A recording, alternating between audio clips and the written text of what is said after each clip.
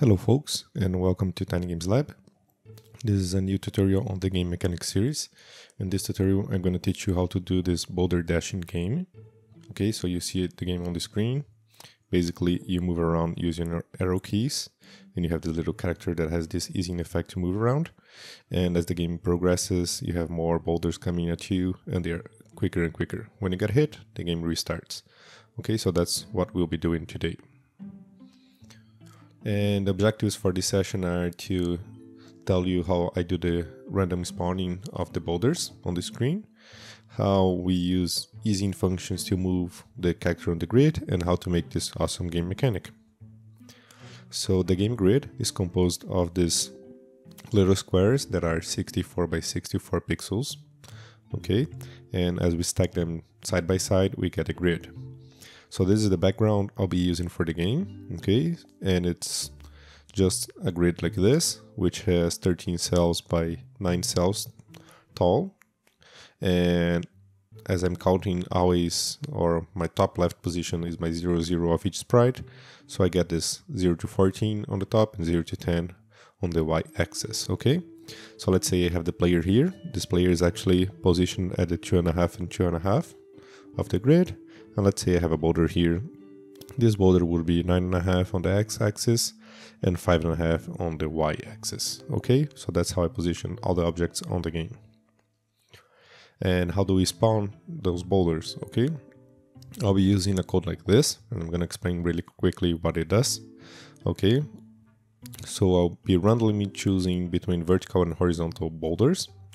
Let's say I got a vertical boulder, so my x is going to be defined as this formula, which will choose between minus grid size or the room width plus grid size. So it's going to be choosing randomly between those two purplish areas on the side of my game grid. Okay, and the y is going to be like from 2.5 to 7.5.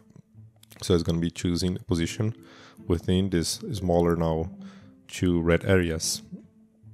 For the horizontal boulders, same thing, okay? So I'm going to use the y, it's going to be the formula of grid size and room height in this case, plus grid size. And the x position is going to be this one, so we're going to be spawning boulders only on these positions, okay? And we're going to draw the boulders using the draw cell function, pretty standard forward, okay? So let's say I have this boulder here, this boulder here, this here, and this here before they actually go into the screen. And what I'll be doing, I'll be drawing indicators and I'll clamp them to the room size, okay? So basically, I'll be clamping them into this dashed area, and I'll have the indicators shown like this. Very simple, very straightforward. And for the player movement, we'll be easing the player movement. And I like easing because it gives you a little more feeling to the game, okay, because nothing in the nature moves straightforward right away, okay, so everything accelerates, just decelerates and all that. So what is easing? I'm just going to show you, I have this graph which shows you a value between 0 and 1 on the y-axis and the time on the x-axis, and basically that's a linear interpolation. So what we will be doing is using a function called isInBack, which actually, okay, so I'm showing you what's linear, and this function, what it does is actually giving you this little curve here, and I'm going to show you. Okay, so these two movements take exactly the same time to reach the end, but the first one is linear, while the second one is this isInBack function, and that's what we're going to use to move the player around in the grid. Okay, so let's head to the code. Okay, so let's add some sprites. Create sprite from image. I'm going to start by the boulder sprite. And let's give it a name. So it's going to be sprite boulder. And I'm going to set the origin to this point, right about here. And the collision mask, I want a manual collision mask. And I want it to be like the part of the boulder that's actually going to be, let's say, touching the ground. So right about here, okay? So if we're behind the boulder, we won't get any collision from this boulder itself. And I'm good with this. Let's add a new sprite from image, and let's add a player. The player is going to be composed of these 3 sprites here. Okay, let's give it a name also. Sprite player. Okay, I'm gonna set up also the origin to here because it's kind of a ghost, so it's floating. And collision mask, I'm gonna do the same thing. I'm gonna be a manual collision mask, and I want it to be, let's say, the projection of this player to the ground. That's it. That's my collision mask. Perfect. Okay, so let's add a couple more sprites. Next one's gonna be this indicator arrow. For this one, I'm gonna set up on the middle. Looks good. And let's give it a name also. Let's call it sprite indicator. And the last one is gonna be our background. So this is our background art. And also let's give it a name. Perfect. So next thing we're gonna do, I'm gonna add a script. So create a new script. I'm gonna give this script a name. Let's call it easy in back. Okay. And let's give it some code. So I'm gonna start by setting up the script, which is gonna be taking time and total time as variables. And I'm gonna set up the variables. So t is gonna be argument 0, that is the time. D is going to be argument 1, which is the total time. C is going to be equal to 1, that's the change in value for the easing. And B equals 0, that's initial value. So I'm going to go from 0 to 1 with this kind of easing effect. I'm going to set up this S variable, and the code of the script is just like this. So T is going to be equal divided by D, and I'm going to return this formula here. Okay. So with this, that's our easing script, which is going to be giving us that little effect of the player moving. Nice little effect. Okay, so let's create an object. This is going to be my object controller. So let's give it a name. Object controller, perfect. Let's add a create event to it. And let's add some code. So I'm going to start by setting up my variables, which is going to be grid size equal to 64. My x-axis position is going to be grid size times 3.5, and my y-y position is going to be the same. So I'm going to use this as a border on the top left of the game. I'm going to instance create layer. So I'm going to use grid size times 7.5 and grid size times 5.5. So this is the middle of my room. And I'm going to create an instance layer and the object layer. Okay. I'm going to set up my timers for my new boulders to start. So my maximum timer is going to be 60. It's going to take 60 frames or steps for a new boulder to show up. And my timer is going to be equal to my maximum timer. And I'm going to set up my variables for the easing effect of the player movement. So it's going to maximum ease or max ease is going to be equal to 8, and ease timer is going to be equal to max ease. So it's going to take 8 frames or 8 steps for the player to move from one grid position to the next grid position. I'm going to randomize my game. Okay, so randomize, use this function to randomize everything. And I'm done with the creation code. Let's go to the step code. The step event is going to take a little bit longer. It's going to be a big step event because everything is going to be running within this object. So first thing I'm going to check if the player is moving or not. So I'm going to check if the ease timer is equal to the maximum ease timer, which means that the player should not be moving. And I'm going to set my target X to 0. So I'm going to reset my X and Y movement targets. Okay. Player X position, I'm going to round it using this formula, which is actually just rounding it every single frame to make sure that I am in the middle of the grid position. So let's say after a movement I'm off by 1 pixel or 2 pixels, this is going to round my position, my X and my Y position of the player. Okay. And let's close this down, round position, perfect. I'm going to check for the player input for movement. So this is going to be pretty quick. I'm going to check if keyboard pressed, VK up. So I have pressed the up key. What I'm going to do, I'm going to set my target Y to minus grid size, and I'm going to set my ease timer to 0. I'm gonna check then for the down key. Okay. I'm gonna set my target Y to minus grid size and my ease timer to 0 again. Then I'm gonna check else if VK keyboard check pressed, VK left. Okay. Gonna set my target X to minus grid size and my ease timer to 0 again. And I'm gonna do the last one, which is gonna be checking for the right key. So if you press the right arrow key, plus grid size and 0. Perfect. Okay, so we have checked for all the movements. I'm gonna clamp my positions or my target's positions to the game grid. So what I'm going to do, I'm gonna check the X position of the player.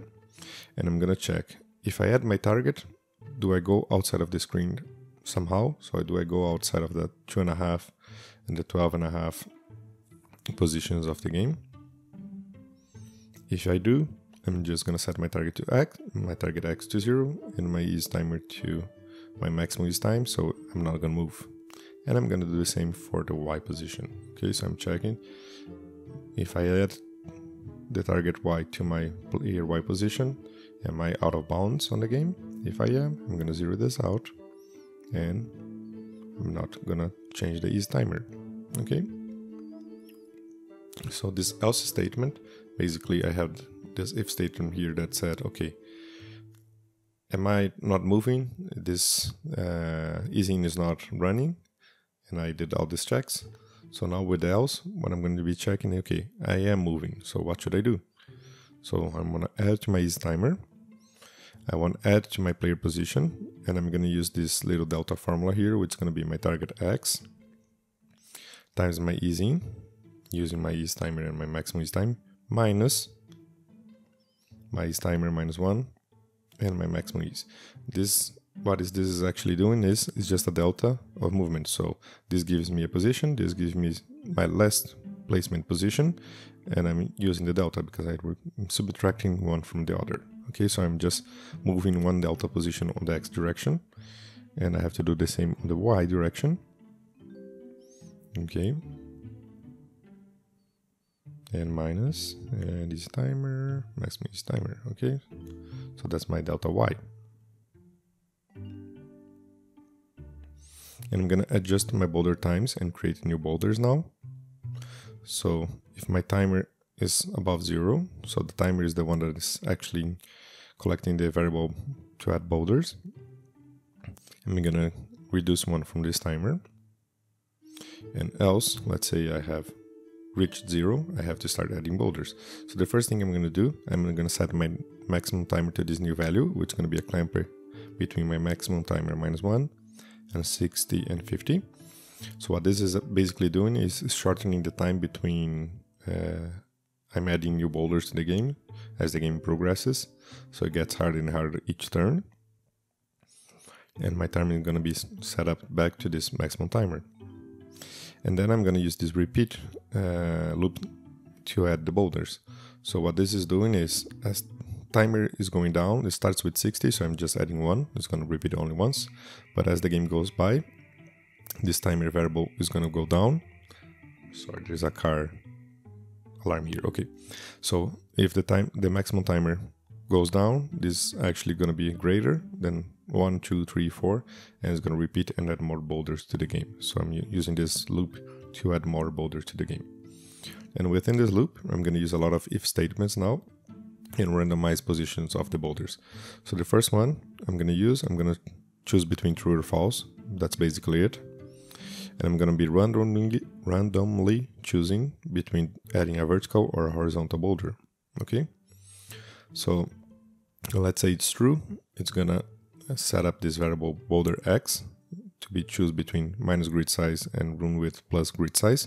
So this is choosing between the left side of the screen or the right side of the screen to add the boulder. And it's going to be adding it one grid size to the outside of the screen to the left or to the right.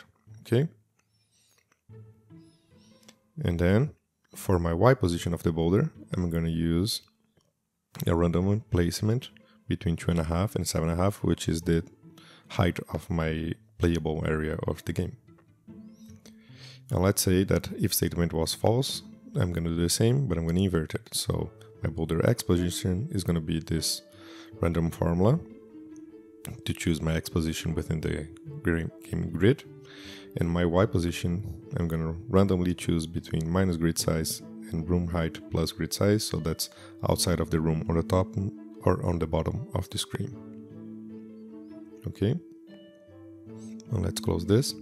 And with that, I can add a boulder. So I'm using this with statement. I'm going to create this instance, boulder X and boulder Y position on the instance layer.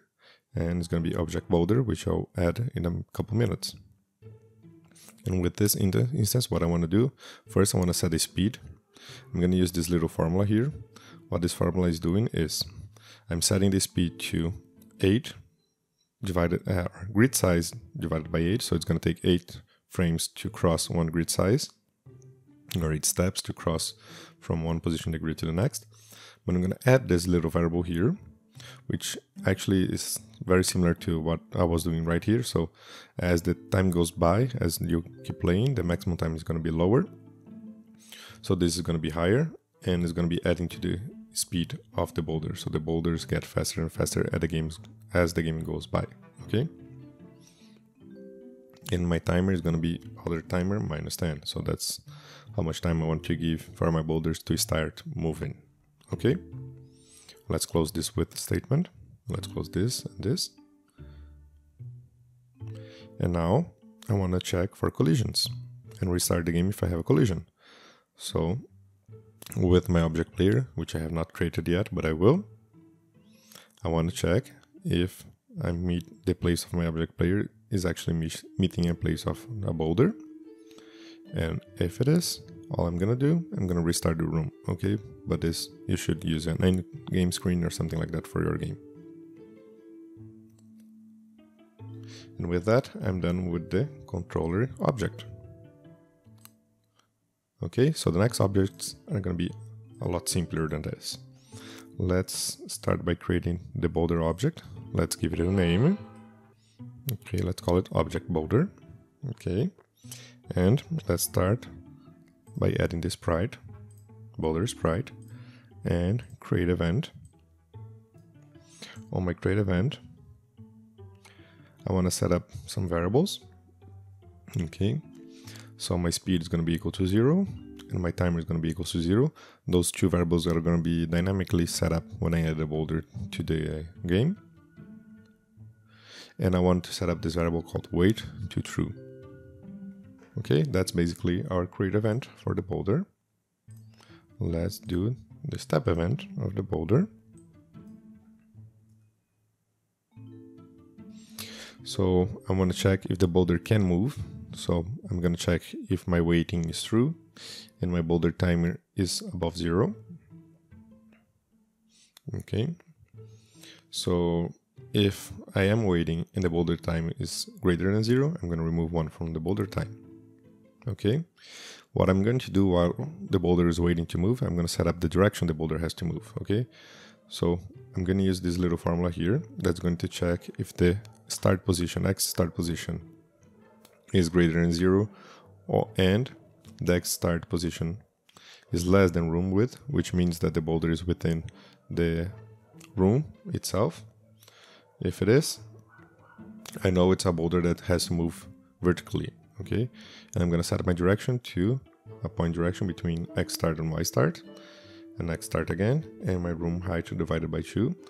What I'm doing here is just, I'm using this little point direction formula just to get if it needs to move downwards or upwards. Okay, that's basically it. If not, it has to move horizontally. So the formula is going to be the same here, but now I'm going to use room width divided by 2 and then Y start. Okay, let's close this. And else, let's say it needs to start moving because the timer has hit 0. Let's move. So the speed is going to be my boulder speed, and my wait is going to be false, so it's not waiting anymore to move. And lastly, I'm going to check if I'm out of the screen, so I can delete myself. I don't want a lot of objects to be created and not deleted. So I'm going to check if my wait is equal to false, and I'm going to check my absolute value is greater than room width plus 2 times the grid size, because I started one grid size outside of the screen on the top, let's say, and I'm one grid size outside of the screen on the bottom. So I want to check 2 times, and I wanted to do it on the X position and on the Y position. So I'm checking this again. Okay, so let's say I'm out of the screen. I want to destroy myself. That's basically it. And lastly, I want to adjust my depth to -y, okay? So with GameMaker Studio 2, there are different ways to do it. I mean, using this, that is something that we used to do on 1.4. You can look online and see how you would go about setting your depth on a 2.5D game, okay? I'm just doing this because it's easier. And it works. And lastly, I want to add a draw event. Okay, let's remove this code. And I want to draw my indicators if I'm not moving. So let's say if I'm waiting to start the game, I want to add this sorry. I want to add these little indicators showing where the boulder is going to come from. So I'm going to use my x variable to be the climb between my x variable between 32 and room width -32. So that's just to make sure it's within the screen on the X position and on the Y position. Okay, so if the boulder is out of the screen, the indicator is going to be drawn within the screen on the same parallel line.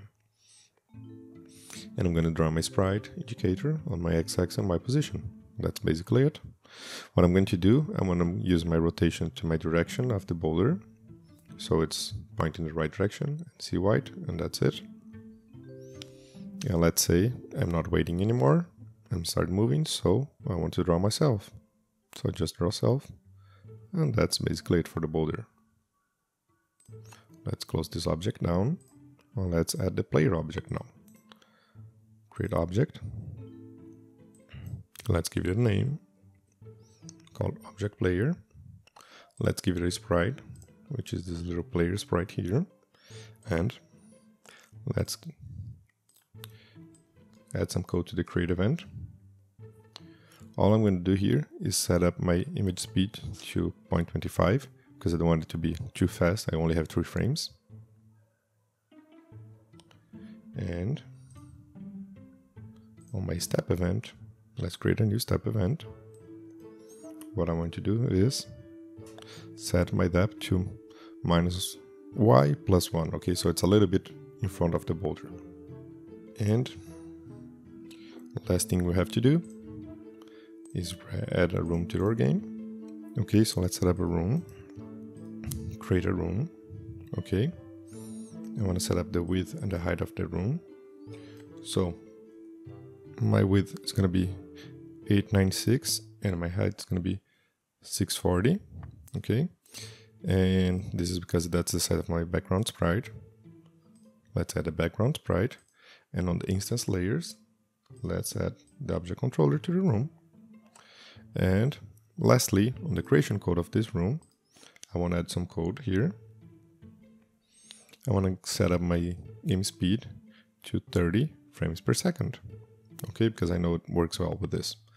And let's save the game and let's try it out. Okay, so I have my player. I can move around using the arrow keys. You have the boulders coming in the screen, and it gets a little bit faster and a little bit harder each time. Okay, and when I hit the boulder, the game resets. Okay, you can see that the player movement is very fluid, which I like it a lot. You can see the indicator arrows work well also. They point in the right directions. Okay, and you can just miss a boulder like by moving when it's almost getting to you. And this is the game. I hope you enjoyed this tutorial. If you like this tutorial or if you like my Game Maker series tutorials, please subscribe to my channel. And if you like this tutorial, please click on that like button. And I hope to see you on the next tutorials. Thanks, and I'll see you next.